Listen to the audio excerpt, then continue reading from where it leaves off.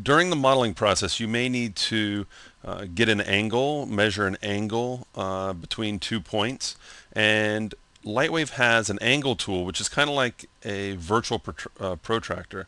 So I'm going to go over to the Detail tab, and under Measure, choose Angle Tool.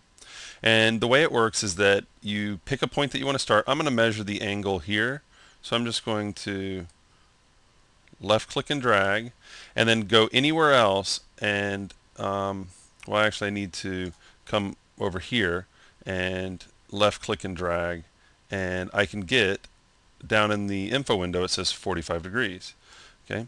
Now, if I were to left click and drag and come right back to the starting point, that starting point becomes the actual centerpiece, the angle piece here, and I click and drag, and I can get the measurement this way. So if you left click and drag and then come right above this and click, you start to work with the angle.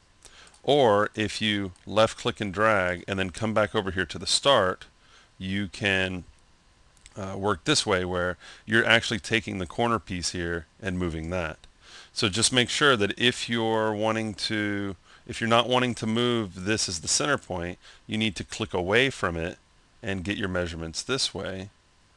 Or you just click and drag and come over and grab left click and drag right on that tip, and you're able to use the angle this way. So these become the two endpoints, and the point that was over here becomes the center point.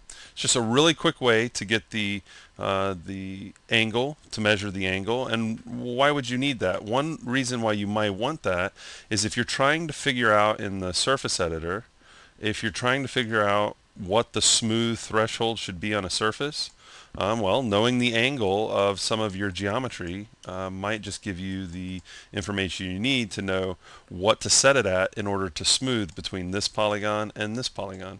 So getting that angle can be easy using the angle tool.